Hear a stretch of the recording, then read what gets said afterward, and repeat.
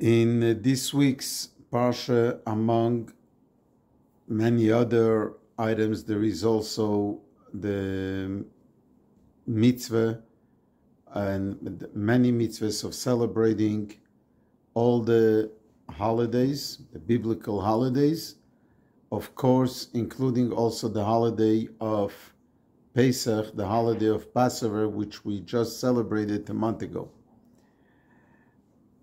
In regards to the mitzvah of Pesach, there is a very unique and only time that we have such a case in the Torah, that the Torah addresses that there was a group of people who could not bring the offering of Passover because they were impure. And to bring the Korban Pesach, the offering, one needs to be pure and holy. So they came arguing to Moshe Rabbeinu, to Moses, Lama Nigora. Why should we miss out? We could not bring it. What now? We missed the opportunity.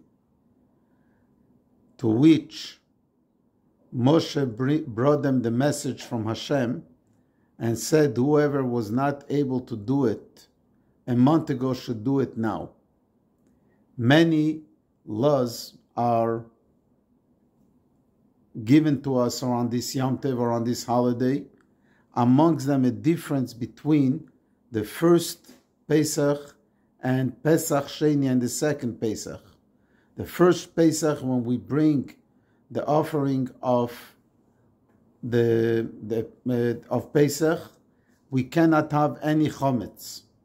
It has to be chometz free. Pesach Sheni, we bring the offering while we have chometz in the house. There is many lessons around it, and amongst them, and the most and first and foremost one is that it is never too late. This is the one place in the Torah that the Torah is teaching us, if you missed an opportunity and you care to the extent that you come to Hashem and you say, Lama Nigora, why should we miss out? Then Hashem gives you the opportunity to make up for it.